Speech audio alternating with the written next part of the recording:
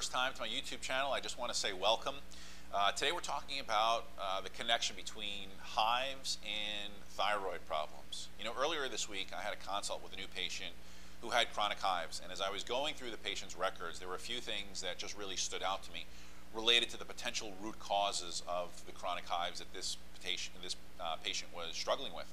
And I want to share some of my thoughts about that case with you today, because over the years, these are things that I've seen over and over and over again, and with many of my patients that I've worked with. And so hopefully, if you can relate to any of these things, it'll help you overcome this struggle with chronic hives. If you have chronic hives, then you're probably all too familiar with the symptoms of blotchy, itchy, raised skin, the welts all over your body sometimes. And so if you look at this picture here, this is a typical example. If you've never seen what hives look like, or you're thinking that you have hives, this is a classic example of what hives looks like. And if you visited your primary care doctor or even a dermatologist over the years because you've been plagued with these chronic hives, then you're probably sent home with some kind of antihistamine or steroid cream. And these may treat your hive symptoms, but they're not going to fix your chronic hives in the long run. In fact, some people using these will only make matters much, much worse, especially for those of you who have what's called histamine intolerance.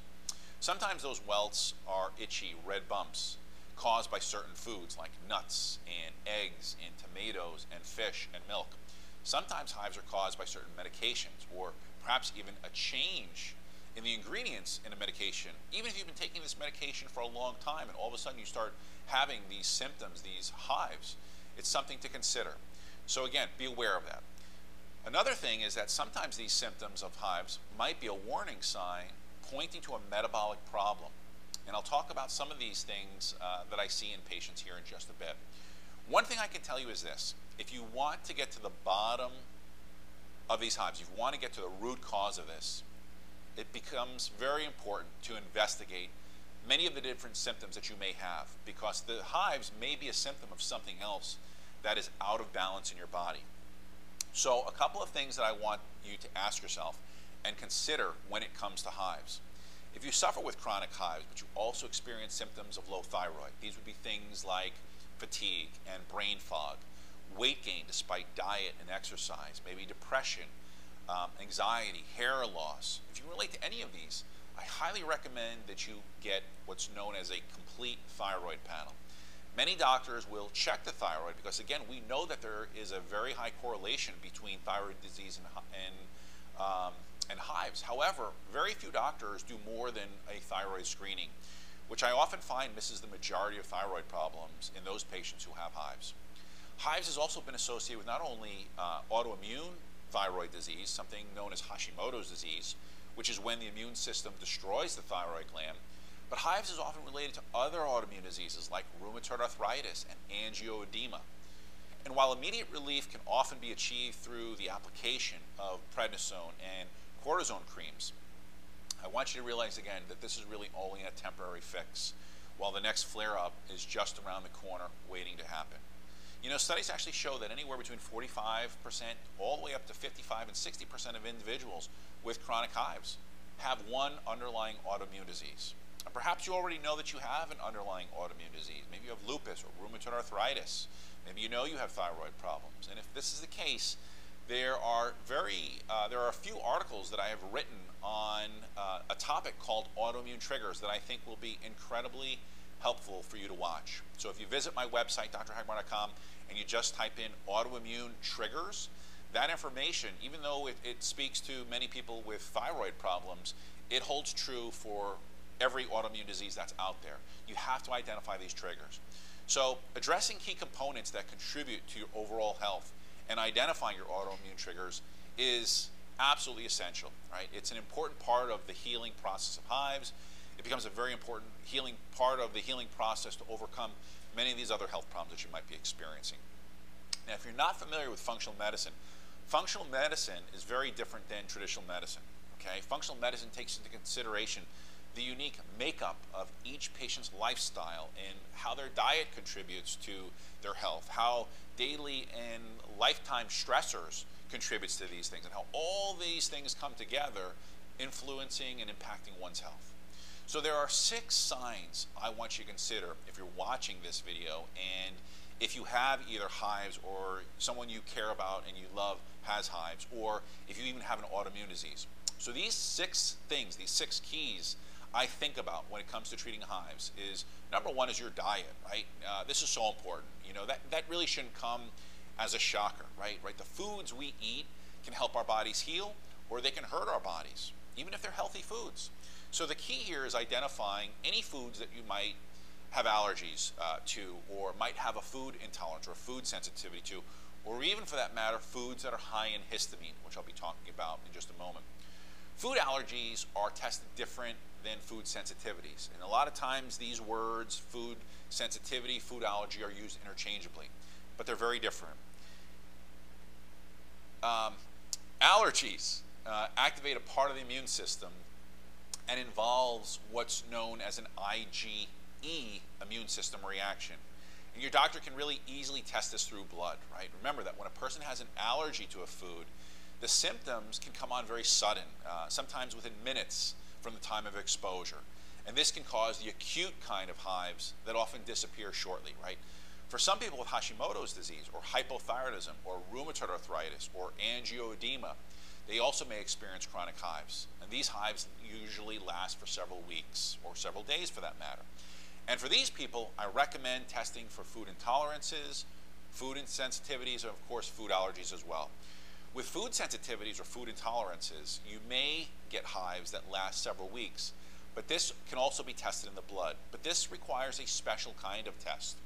With this kind of reaction, what you'll often see is elevated levels of IgA or IgG antibody levels in the blood, right? Again, this is a different part of the immune system, so we're measuring a different immune system reaction to these foods. Now, I want to show you something. Here's a patient of ours who we tested, and this test is about 7 pages long, and so I'm only going to show you the first page here so you can kind of get a better feel for it. But what you'll notice is that everything in the yellow and the red are delayed immune system reactions that were in part contributing to this patient's chronic hives. The reason why this special test is just so important is that sometimes identifying foods and culprits can be very, very challenging if you don't experience the symptoms right away, the way you would in a food allergy. But again, this is why food intolerance and food sensitivities can be difficult to identify if you don't test them for both IgA and IgG immune reactions. Again, when we talk about histamine, it's a good idea to eliminate foods that are also high in histamine. Example of foods that are high in histamine will be things that are fermented, foods that are smoked, things like cheese and pickles, kombucha, lunch meats, cured meats, collagen, believe it or not, bone broth, all right? All these things that you might be consuming on a regular basis because you heard that they were healthy. Now, there's a lot of additional foods that you should be aware of too. So you can actually visit my website where I've gone through and listed out these a little bit more. So you can be aware of those. Now, once you know what foods are challenging your immune system, you can change your diet and you can dampen down this inflammatory response, of course, reducing the occurrence of these hives. The inflammatory response, reducing the occurrence of hives, becomes one of the most important areas. And because that's such a critical area to consider, the next area of health that we want to look at is your gut health, right? Pay special attention to your GI tract and how it's functioning day to day, right? What clues is your body trying to tell you? Do you have brain fog? Do you have physical fatigue? Do you have bloating? Do you have abdominal pain? Do you have acid reflux? Do you have gas? Does your gas smell like sulfur, like rotten eggs? Do you suffer with changes in bowel motility or diarrhea or constipation, right? These symptoms can be clues into the cause of chronic hives. And if you have these symptoms, you should start thinking about things like gut dysbiosis or SIBO or yeast overgrowth, things like leaky gut. Again, we mentioned histamine intolerance just a moment ago. So again, I've seen several gut issues all going on tied into hives. And again, the reason why sometimes you have to dig a little bit deeper than just diet. Again, all things worth investigating in the case of chronic hives. This particular patient whose food sensitivity test that I just showed you also had an overgrowth of bacteria in the small intestines known as SIBO. Maybe you've been hearing a lot about SIBO. Maybe you've been struggling with a lot of these signs, and you're starting to see that, again, there's a correlation between SIBO and chronic hives. But this is the test that we ran on that same patient, and you can see here how the hydrogen levels were elevated, and when you have elevated levels of hydrogen or even methane, that's an indicator for bacterial overgrowth, right? The third area that I want you to consider when we talk about this big picture and the root cause of hives is hormone imbalances, right? Now, this might be thyroid hormones, but it might be also hormonal imbalances like the adrenal glands, or it might even be your sex hormones like estrogen, testosterone, or progesterone, right? So if you're a woman and you still have a menstrual cycle, do you notice that you get hives or even your allergies flare up, or they're worse at certain times of the month? This might be something that you never considered, right? But start paying attention to these subtle clues. Everything from a standpoint of a symptom is a sign that your body is really trying to tell you something. So I always look at these symptoms as clues, right? Now, the key in all of these things that we're talking about today is looking at the possible connections to the symptoms of the body or co-contributors, right? I like to look at symptoms, at how they correlate to different systems of the body, and how those organs and glands are, again, co-contributors. So again, if you have symptoms in other parts of your body, then it only makes sense and seems worthy to investigate and see how these might be connected. This, again, is what I always talk about when I talk about the big picture. So when hormone production is thrown off balance, basic body functions change. And along with that, histamine levels are one of them. Things like sex drive, loss of physical stamina, hot flashes, mood changes, irritability, changes in sleep pattern, weight gain. Earlier I said 45% to 55% of people with hives have an autoimmune disease, with Hashimoto's being the most common. If you have all of those thyroid symptoms, consider getting a full thyroid panel or blood work done, which includes testing for TPO and TGB antibodies. The fourth area I want you to think about when it comes to treating hives is histamine intolerance, right? When you have hives, do you experience sneezing and wheezing? Do you experience burning eyes or flushing? Do you experience itchy skin? Have you ever noticed that certain foods trigger stomach cramps or diarrhea? Do you suffer with frequent headaches or migraines, bouts of nausea, severe menstrual cramps, or panic attacks? Histamine prompts blood vessels to swell and fluid to leak from the capillaries, causing this redness and swelling and itching. So when someone develops histamine intolerance, the body's ability to break down histamine is not working as well as it should. And this could lead to higher levels of histamine in the blood, causing these chronic hives. Now, I want you to imagine a bucket, right? At any given moment, a bucket can only hold so much water. At some point, one extra drop into that bucket will cause an overflow. Each of us have a certain threshold for just how much histamine we can actually tolerate. And when the bucket's full, for a variety of reasons, maybe high amounts of histamine in the body from, again, several different causes, that one extra drop causes the bucket to overflow, and now you experience the hive symptoms. You may even go months without a flare-up, but that's what can be so frustrating, right? So what does the body do to get rid of this extra histamine, right? Because that's the key here. If we have too much histamine, there has to be a mechanism within our body to get rid of it. Well, your body makes an enzyme. Well, actually it makes two enzymes. But the fact of the matter is, if the bucket is full or nearly full, the enzymes can't keep up with breaking down this histamine. And again, you experience this chronic hives.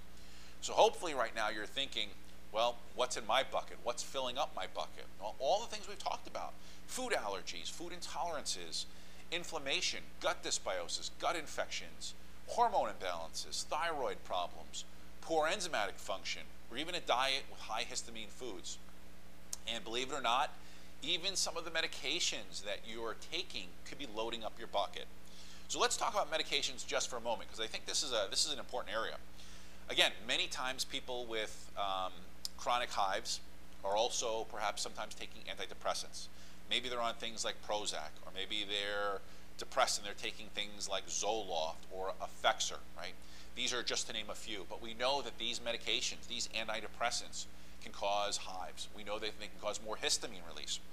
We also know that, believe it or not, anti-inflammatories like aspirin and ibuprofen And even antihistamines that you're taking for allergies, Allegra, Zyrtec, and Benadryl, all of these medications in the long run can cause more histamine to build up in your body. So you might be saying, well, how is that possible? I don't understand this. How can I be taking medication that causes more problems, right? Well, for some of you, that makes complete sense, but let me explain to you why. Here's why. Like I said earlier, antihistamines can cause more problems because they interfere with an enzyme called DAO. There's another enzyme as well called HNMT, and you can see these right here. Now, these are the ones that I mentioned earlier, but these are the ones that actually are responsible for breaking down histamine. So they become very, very important if that bucket's too full. Finally, when it comes to hives, I also like to think about things like infection and things like inflammation. I think in the very root cause and the majority of problems that we see when we're talking about things like acne, psoriasis, eczema, inflammation is a key component. And again, what do we see with people who have hives? We often see these additional skin problems. So think about inflammation as being another potential cause.